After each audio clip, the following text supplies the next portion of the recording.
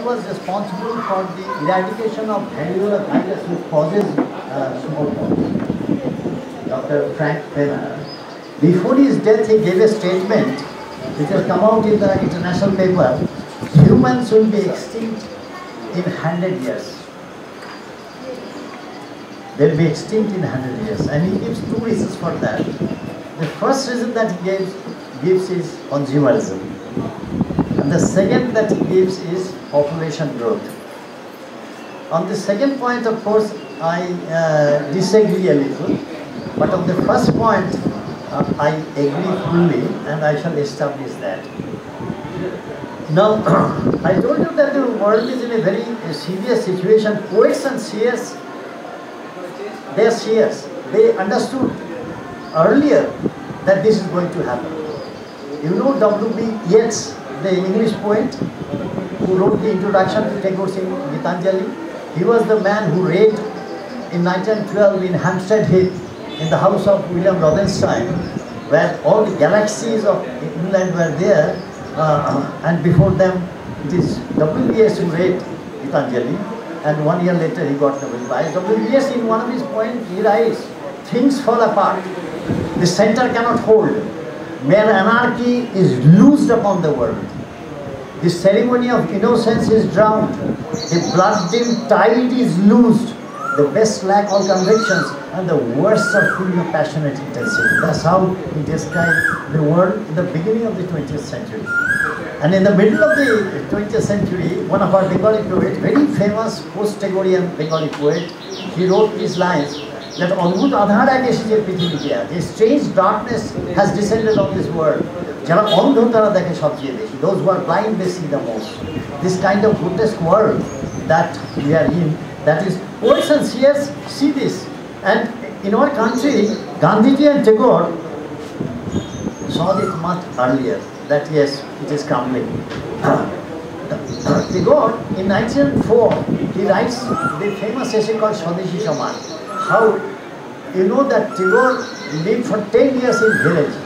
His father sent him to East Bengal to live in village and see the jamindar. And when he lived there for 10 years, he saw the life of the people in the villages. And that really gave him the impetus also to start Shantiniketan in 1901. Brahmacharya Ashram, and later on it was named as Shantiniketan. And a few years later he starts Sriniketan, and through Sriniketan he's going around the villages of around Shantiniketan to do developmental work of his kind. And you remember that he sent his son, Rabindranath Tagore, a very gifted man, to America, not to study that what the elites of India were doing. He had sent his son to England or places to learn barrister, to become the barrister, or to become the doctor, or to become engineer. He sends his son to learn agriculture. He sends his son-in-law also to America to learn agriculture. He sends one of his trusted teacher, Santosh Kumar Mojumdar, to America to learn dairy. So that when they come back, they can, this understanding that they have, they can utilize that in changing the village life of India. Now, in 1905, he writes the famous article called News of Luxury, Bilasher Fast. News of Luxury, in which he talks like this. I shall quote from him. In 1922, he writes a play called Mukto Dhara. Mukto means free stream. In that he breaks a dam, and the Rajkumar is, and if you listen to the words of the villagers who live in the downstream, you will feel as if Vedapatkar is speaking. That's Tagore in 1922. In 1924, he writes that famous drama called Raktakaradi, read earlier there, which is a great critique of the modern industrial society, where humans are known as numbers. Number 1, number 2, number 3. Now, in 1924, he went to China. And in 24 in China, he speaks like this. I shall quote verbatim from him. For over a century, this one Tagore, I am verbatimly quoting him. For over a century, we are being dragged by the prosperous West behind its chariot, choked by the dust, deafened by the noise, humbled by our own helplessness, and we agreed to acknowledge that this chariot drive is progress, and that progress is civilization. If anyone ventured to ask progress towards what? Progress for whom? It was considered to be peculiarly ridiculously oriental to entertain such doubts about the absoluteness of progress. Of late, a voice has come which is bidding us to take count of not only the scientific perfection of the chariot, but also the depth of ditches lying across its path. What is this chariot? What is this depth of ditches? We see it today. The breakdown of society, the breakdown of nature, all that which is taking place today, which is making this earth perhaps humans will vanish, as Frank Fenner says. Now Gandhiji, in the same vein, he writes, God forbid, India should ever take to industrialization in the manner of the West. A tiny island kingdom, that's England, is today keeping the whole world in chains. If an entire nation of 300 million, that is India, at that time we had 30 crore, took the similar kind of economic exploitation, the whole world will be bare like locust. Locust जानते हो? छोटे छोटे पतंग होते हैं, वो जब लाखों लाखों आते हैं, बैठते हैं, तो finish up all the greenery. So he says like this. Now I can understand today the meaning of this word. Why? Today a new concept has come, but it's difficult to speak before Sagar Dhara, who is a great expert in all this. But still then, let me try. Let me try. He says there's a new concept which has come as the ecological footprint. Have you heard about it? Ecological footprint? Now the footprint that I am making now in this area, about say 3 or 4 square feet. When I go back home, I have a place say 800 to 1000 square feet home. When I eat vegetable, to grow that I need some land. When I take fish, I need some water body where that fish can be reared. When I take meat, I need some grazing land where the animals could graze. Now, and then when I breathe out, without carbon dioxide, it needs some trees to take that carbon dioxide. Now, scientists have calculated what is the carrying capacity of Earth, and it says that it is 1.9 hectare. This is a little dated statistics, it might have changed now. 1.9 hectare per person.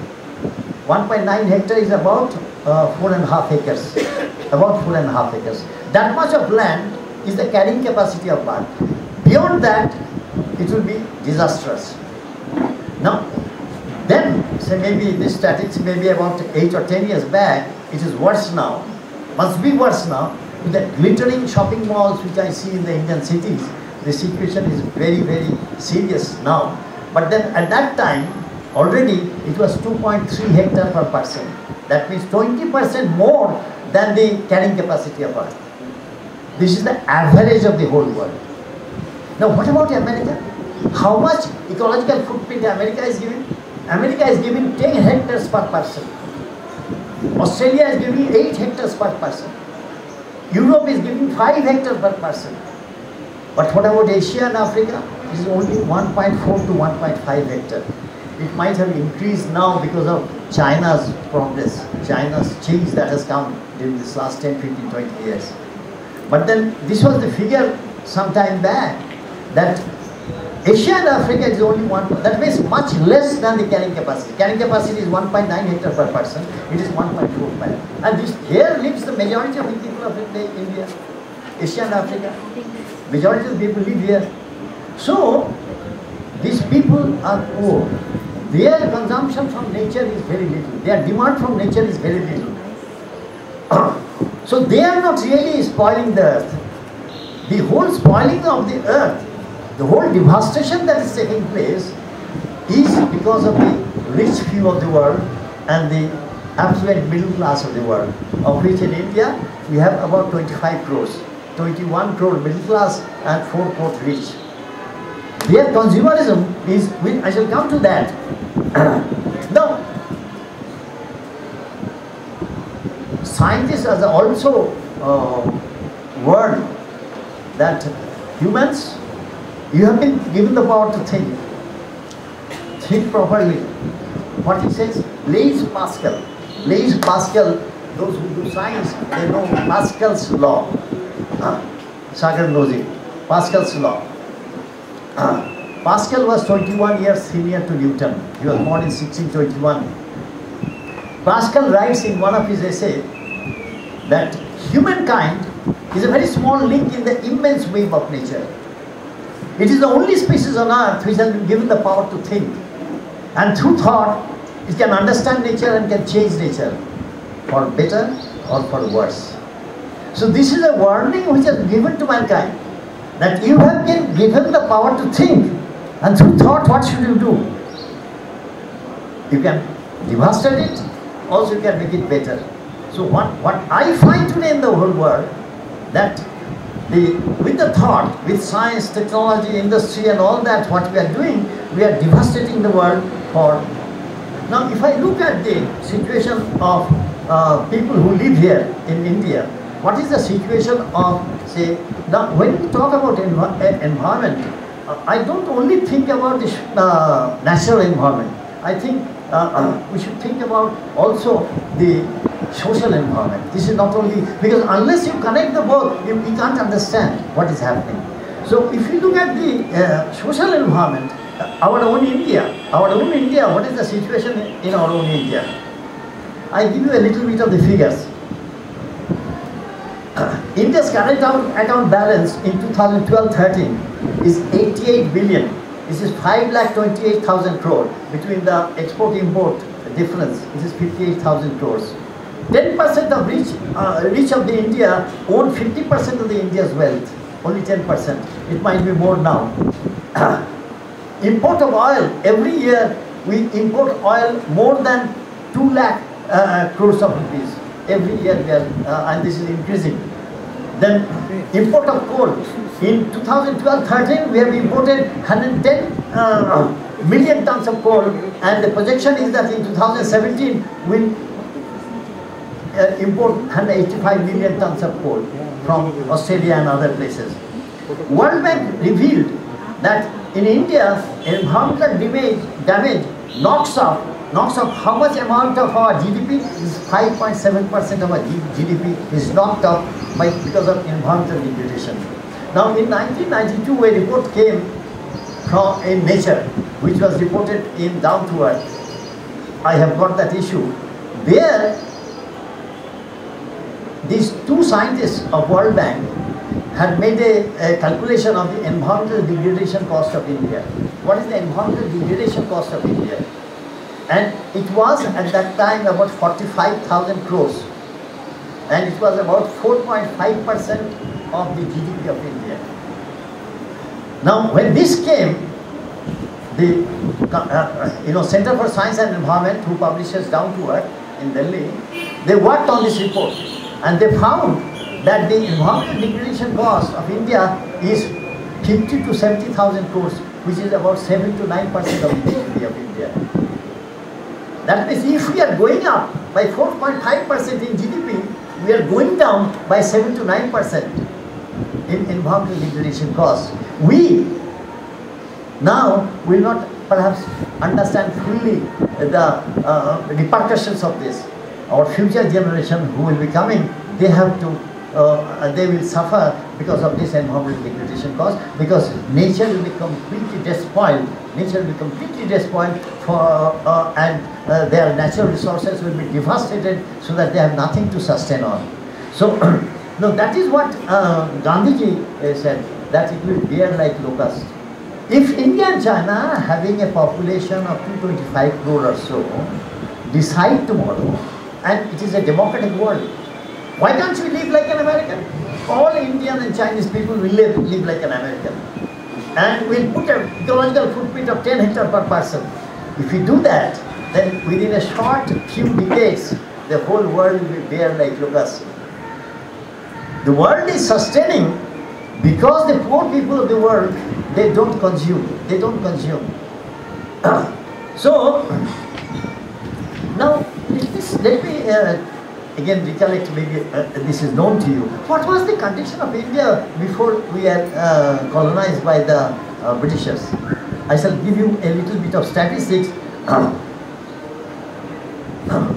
Around the time of Battle of Plassey, 1757 Battle of Plassey, okay, and the Indian subcontinent accounted for 2.5% of 25% of the GDP of the world in 1757.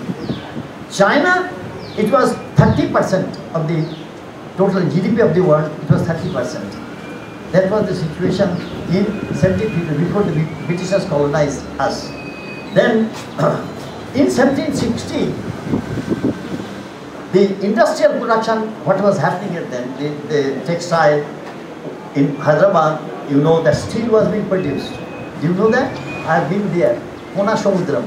I have been in Telangana, a place called Kona Samudram, where huge slags, an American metallurgist was working on that. He was staying here in the Manjara Hill in a hotel, and he hired a motorcycle and scoured the whole of Telangana and discovered 90 sites of iron and quite a few sites of steel. We are producing steel which was going to Batavia in Indonesia, which was going to Persia to make Damascus swords. It was in the 19th century till. We are making zinc, and zinc was being transported from here, exported from here to England and in Bristol, and there are records now. We did an exhibition from our National Council on 5,000 years of Indian science, and we took it to America for two years.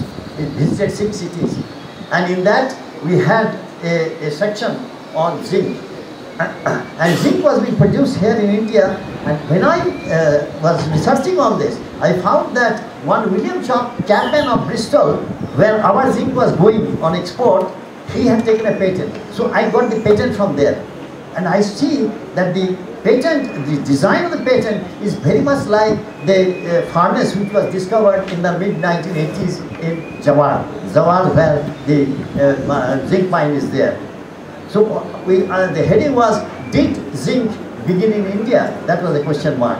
Because before that, zinc was not manufactured in this. That was the cementation process was a quite different thing. But we are producing zinc in a different way completely, and it was going to. So we, at that time, India and China, 73% of Indian industrial production was going from India and China. 73% of, even in 1860 when the Industrial Revolution has been completed, this was going, it was about 60%. It was 60%. If you take the total economic production of the world, 80% of the economic production of the world was going from Asia. That was the situation, and this whole situation changed after the colonization. After the colonization took place. Now,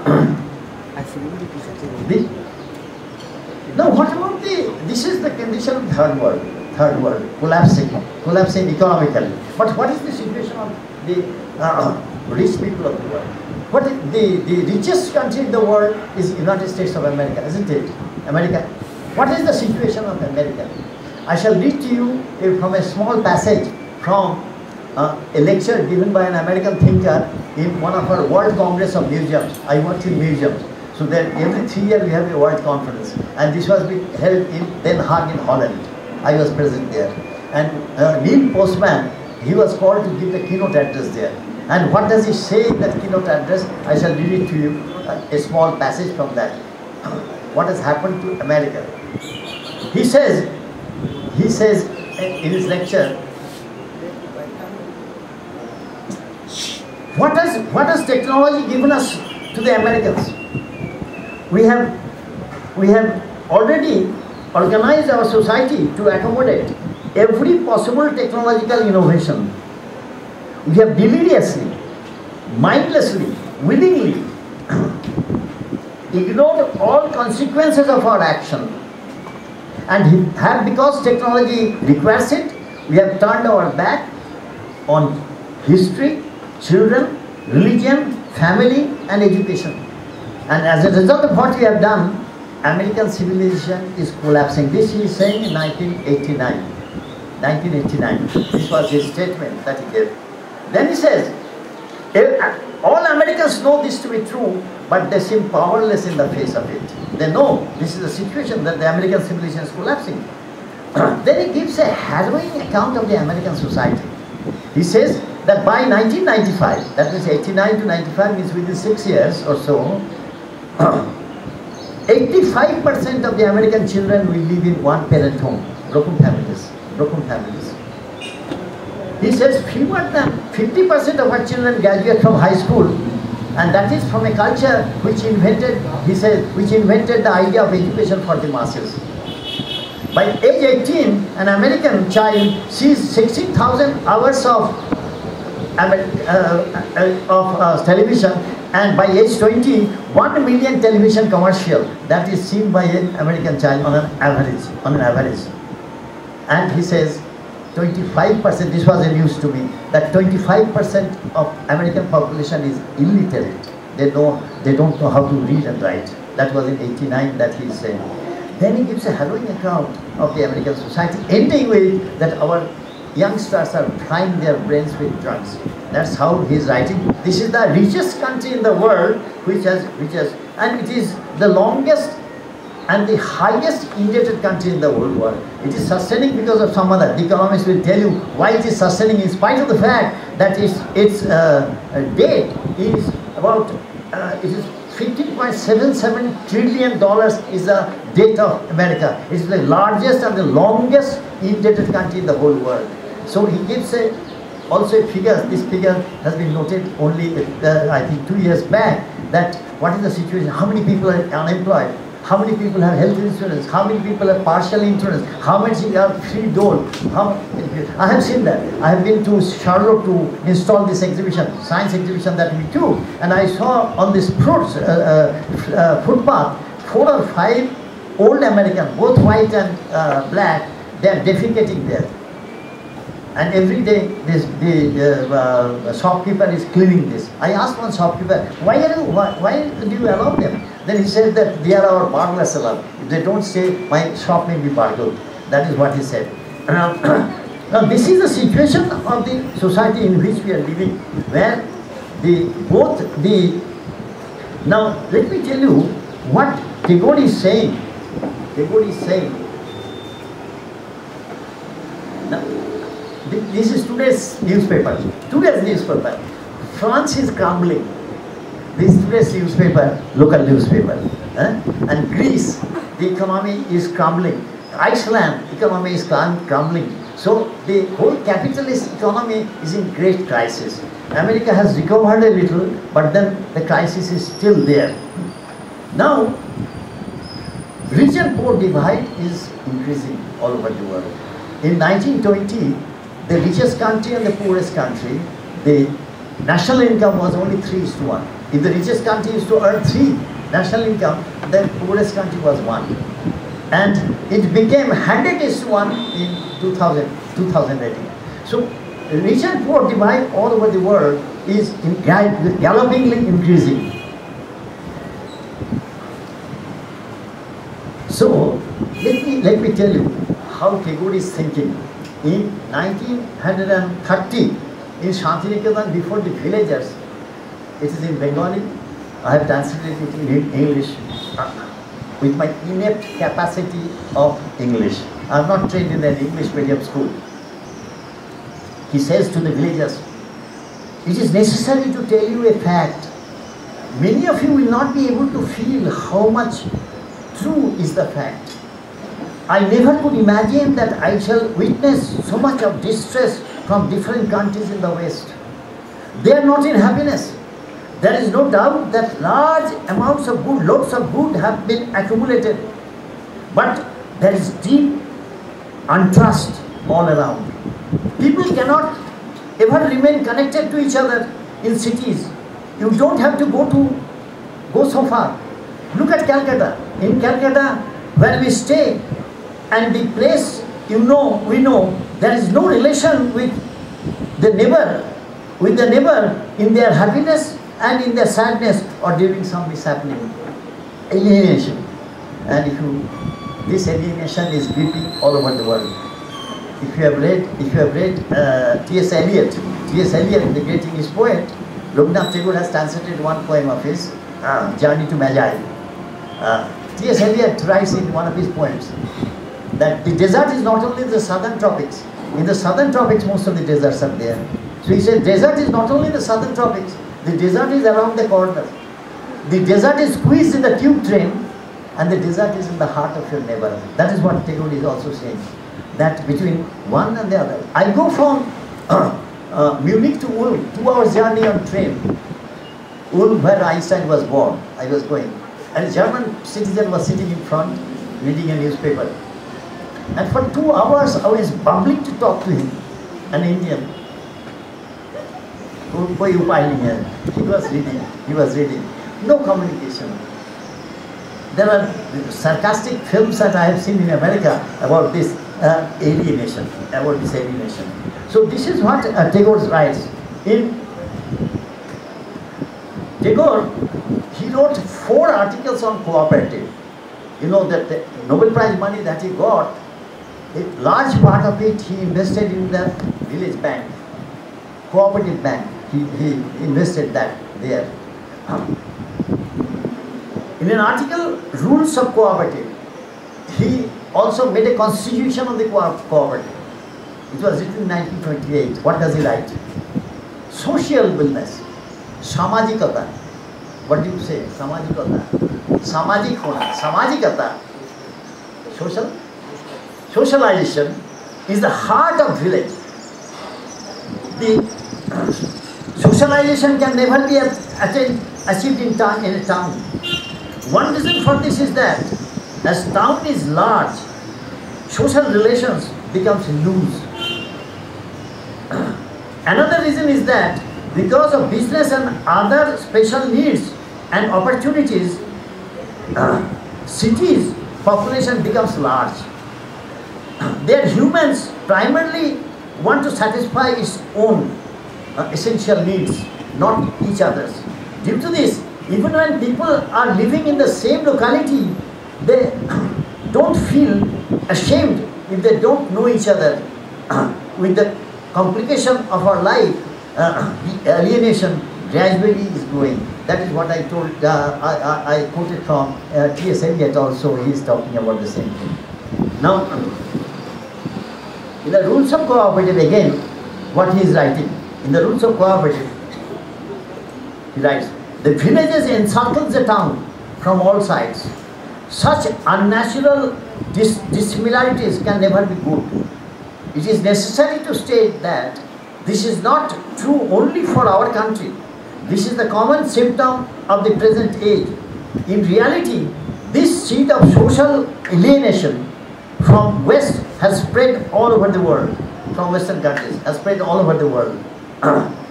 This not only harms the happiness and peace of mankind, it is killing from inside. So this problem has to be considered by the people of all countries. That is what he writes. Now this is what is happening all over the world. This is regarding the society. But nature also is collapsing. And it's not necessary to tell you the most important collapse that is taking place is regarding what is the most important collapse that is taking place, of which we are all concerned about?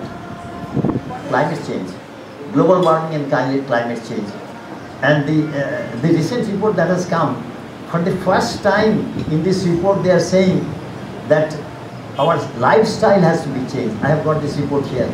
The lifestyle has to be changed. This report says the lifestyle has to be changed. The lifestyle is responsible for this. I shall tell you that how this lifestyle is. But then in this, there are a lot.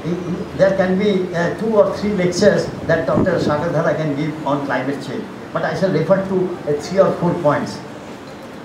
One is the melting of the glaciers and the melting of the Arctic and breaking down of the ice in the Antarctic. If the Antarctic ice, Western Antarctic, never it has happened, but this is happening. If all this ice melt, then the sea level will rise to a great extent. Cities like Calcutta, New York and all these will be underwater. But Arctic ice, the scientists are telling that it will within a few decades all Arctic ice will melt. What is the impact of that?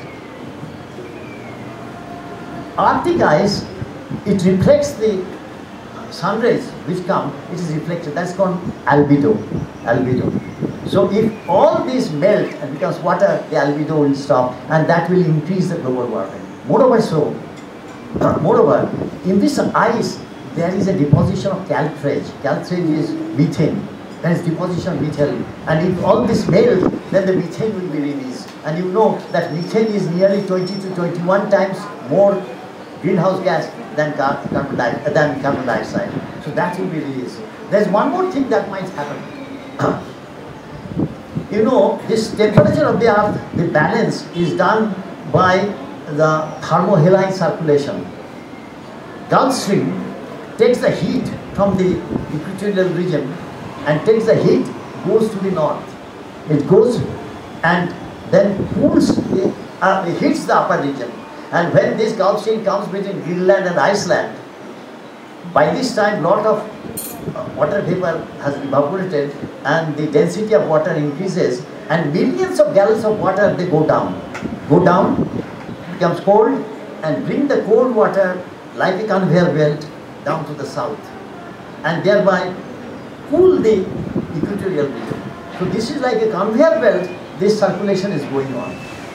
And in 2008, this is called thermohaline circulation. Thermo means temperature, haline is salty. So thermohaline circulation, the 2008, it slowed down. It happened so in 10,800 years back, and there was ice age which dawned in the northern part of the world. Ice age came. So there is a fear that if all the ice there melt in the Arctic Ocean, the thermohaline circulation may be jeopardized. So this is the other great danger that is happening. So I shall not speak about I speak a sentence, football bill equivalent of forest vanished from earth. When I started giving this talk in 1985 or so, it was 15.4 million hectares of forest was being removed. And I got from last year or year before last, I got the figure that even after all these conferences, the Stockholm Conference, the Rio Conference, the Sustainable Development Conference in Johannesburg, it is still now 13.5 million hectares. The carbon dioxide is rising every year, perhaps 2% or 2.5% carbon dioxide is rising. The need of energy is rising like this. So, you take any biodiversity loss, every day about 10 to 100 species are getting extinct. And humans will become extinct within 100 years, as Dr. Franklin does say. Humans, either perhaps the most intelligent species cutting their own grave will become extinct if we go like this. That is what Hansen and others said. James Hansen, you have heard the name of James Hansen, the great climatologist, who was the director of the Govt Institute of Space Studies in America. He is one of the first who made the world aware about the climate change, and he said that we have 10 years not to think. This he said about 5 or 6 years back. It came out in the journal that we have only 10 years not to think, but to act upon if we are to stop the catastrophe. The same thing was told by another scientist, James Lovelock, in his book, the originator of Gaia theory. He said that the temperature may go to 6 to 8 degrees Celsius, and only a few among the billions will survive. So this is what is happening in the world. So the nature is crumbling. You take any parameter. If you take the parameter like climate change, deforestation, biological extinction, water crisis, land degradation and desertification, pollution of air and water, oil spills in the oceans, toxic waste, toxic and hazardous waste, ozone hole, overfishing and marine pollution, melting of glacier, all this is happening in the world today in a great way. And this is all happening because of one factor, the gluttonous consumerism of the rich few of the world. What is the consumerism? Let me give you a very simple statistic so you can understand the change that is taking place. Saraswati, gluttonous consumerism. 1800 is the middle of the Industrial Revolution, 1760 to 1830. 1800. In the middle of industrial revolution, when an American goes to the market, he can buy only 300 items in a market space of 1500 square feet, 30 feet by 50 feet. That's the space for the market. Okay, in 1800. And in 2000, when an American goes to the market, what is the choice that he gets? In place of 500, he gets a choice of 10 lakh items, 1 million items. And the market space of, instead of 1500 square feet, he gets a choice of 1 crore 50 lakh square feet. 1 crore 50 lakh square feet. 1.5 million square meter. If you multiply by 10, approximately it becomes a square feet. Okay. This is what is really crumbling the earth. And our great writer Mark Twain, he wrote that civilization is nothing but a limitless expansion of unnecessary necessities. Limitless expansion. Go to the market and see who goes there. I go to the South City Mall, which is a very new construction, huge South City Mall. Who goes there? The type of people who go there. And literally materials which are there. Nothing. I have got the figures of only a few items which are not essential need of man. How much amount of dollar is being spent? This is even statistic of 2001. I don't give it to you. So this is what is happening. The huge amount of goods that is produced for the delectation of the rich and the middle class. Our tribals there in the Niyamgiri forest, our tribals there in the jungle mahal of West Bengal, they don't consume. Their need from society, from the economy and from the country is very, very little. It is the rich few and the middle class, 25 crore Indian rich and the middle class. They are responsible all in the world, the rich countries of the world, because of their gluttonous consumerism. That is Epicurus. You have heard the name of Epicurus, like our Charvak. In the same time, 6th century BC, the philosopher on whom Karl Marx had did his dissertation, doctors on Epicurus. Epicurus wrote, for some, enough is not enough, for whom enough is little. That's what Epicurus writes. So, this is the situation in which we are in. The year is coming. Then what did Tagore and Gandhi said, how to resurrect this situation? I shall just go to that. Let me go to that item.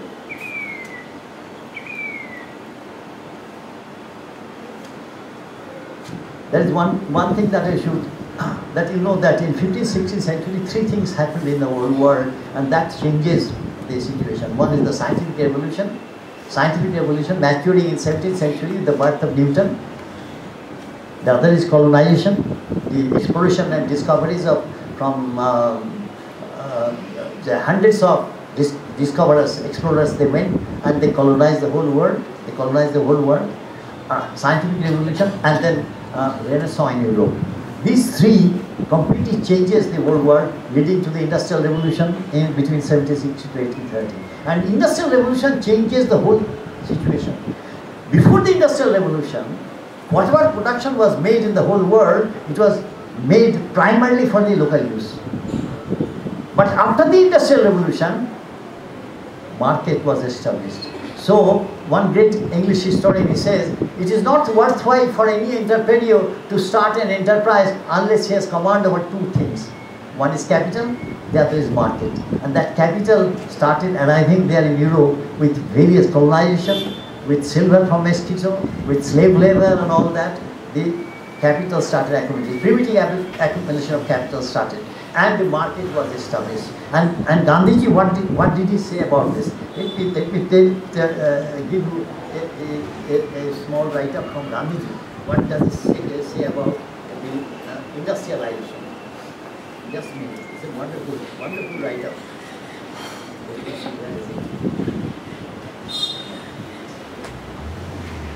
Just a minute. Gandhiji wrote, industrialism is, I am afraid, going to be a curse for mankind. Exploitation of one nation by another nation cannot go for all the time. Industrialism depends entirely on your capacity to exploit on foreign markets being open to you and absence of competition. India, when it begins to exploit other nations, as it must if it becomes industrialized, will be a curse for other nations, a menace to mankind. This is what he writes there. And he says, it is a folly to believe that an Indian Rockefeller is better than an American Rockefeller. That is what he writes. Now this is, so the scientific revolution, the method of science was given by two persons. One is Francis Bacon, the other is René Descartes, the mathematician, the philosopher in France. René Descartes, he says, and both of them talks about becoming the master of nature. I can quote from Descartes where he says like this. Descartes says in his method, discourse on method, we can have useful knowledge by which cognizant of the forces and action of fire, water, air, the stars, the heavens and all other bodies which surround us, knowing them as distinctly as we know the various crafts of artisan, we may be able to apply them in the same fashion to every use to which they are suited, and thus make ourselves the masters and possessors of nature. This is what is the problem. We are becoming masters. We are not a part of nature. We are not a part of nature. We are part of nature. Karl Marx has a wonderful passage about this, that we are a part of nature. Now this is Judeo-Christian in attitude. In the Judeo-Christian Bible, it says like this, God said unto them, be fruitful and multiply and replenish the earth and subdue it and have command over the fish of the sea and over the fowl of the air and over everything that moveth the earth. Have command over it. This is purely, Descartes saying is more or less Judeo-Christian saying. Now, Descartes says if you want to understand nature's process, break it into small parts and then look at the small parts. Now this breaking up of the small things into small parts creates a danger of we forget the whole. And Friedrich Engels, the associate of Karl Marx, in 19th century, he says like this, the danger of breaking things apart, how he says, the analysis of nature into its constituent parts were the fundamental conditions for the gigantic strides made in our knowledge of nature. Without that, you can't do science, breaking things apart. If you don't break away the matters, you can't understand the molecule. If you don't break the molecule, you can't understand then you have to break that also. Two protons must collide and Higgs boson has to be found out. So this is the principle on which science, but then this also creates a problem which Engels is referring to. Strides have been made in our knowledge of nature during the last 400 years, but the method of investigation has also left us a legacy of the habit of observing natural objects and natural processes in their isolation, detached from the vast interconnections of things, which Blaise Pascal says, man is a part of the immense web of nature. So this is happening, that we take out the soil bacteria, Bacillus thuringiensis, splice it with the cotton gene, and we say that we have created new life. But what kind of danger it may create, we are not aware of. So I shall not, then what Tagore is saying, what has to be done, what Gandhiji is saying, I shall do that. Give me 15 minutes more time, okay. Our society cannot remain, this is Swadeshi Samaj in 1904, Tagore is writing, Swadeshi Samaj. Our society cannot continue like this, because powerful outside force is engulfing our society every moment. It is united, it is strong, it has made it visible by its total control of our schools to every market. You see, as if he is talking about the present situation of retail, bringing in FDI in retail. He is talking about this and the control of education that is taking place, foreign money coming. He is saying that it has made it visible by its total control of our schools to everyday market. If society has to defend itself from this, it has to stand on its own feet. Swavalamban. Every single person of our society has to sacrifice a little every day for the country. We have to rejuvenate our country by bringing a change in our village society that is connected in many ways. He uses the word in Bengali, Bohu Sambandha Bishishto. In the village society is all related to each other. Bohu Sambandha Bishishto. Okay? Now, in again, cooperative, the essay which he wrote in 1922 on self-reliance. We have to remember, you have to reconstruct all the villages to satisfy all our needs. How Swavalamban is being talked about in 1920 by Tagore. Listen to it. You have to reconstruct all our villages to satisfy all our needs. It is necessary to form a zone, like our panchayat. It is necessary to form a zone. If the heads of the zones, can organize all works and redress all deficiencies by themselves, only then the cultivation of self-rule will become true all over the country. It is necessary to help and inspire the villagers to start their own school. Talk about the self-reliance, see what he says. To start their own school, cooperative, bank. By this way, if the villagers become self-reliant and united, then only will be saved.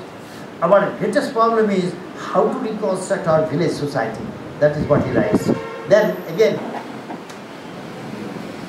in Swadeshi Samaj, 1904, what he writes.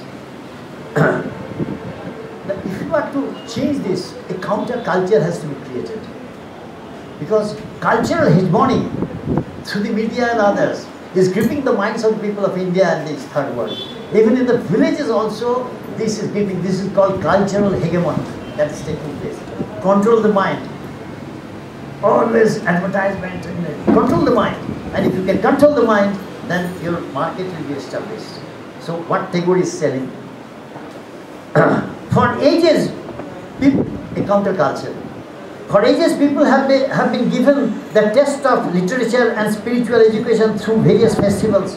For various reasons, today's Jamindars are not attracted towards the Jamindars are attracted towards the cities. Due to this, villages of Bengal have become joyless gradually. So the reason why the literature that nourishes the minds of the old and the young of the country becomes unavailable to the common man. If you can again resurrect the flow of literature and joy in the villages of Bengal through such village fairs, then the heart of green cropland Bengal will not become a dry desert day by day. That is what he is talking about. Finishing. Now what does Gandhi says? With that I shall finish. Gandhiji in 1945, 5th of October, writes a letter to Nehru, what kind of India you want to build. If there is a basic difference between you and me, the country must know about it. And then he says that, I am convinced that if India has to attain true freedom, and through India the whole world also, then sooner or later the fact must be recognized that people have to live in villages, not in towns, in huts, not in palaces. Crores of people will never be able to live at peace with each other in towns and palaces. They will have then no other recourse but to take to violence and untruth. He says that my village will not be village of today. You must not imagine that I am envisaging our village as it is today. The village of my dream is still there. My ideal village will contain intelligent human beings. They will not live in the dark and darkness. Men and women will live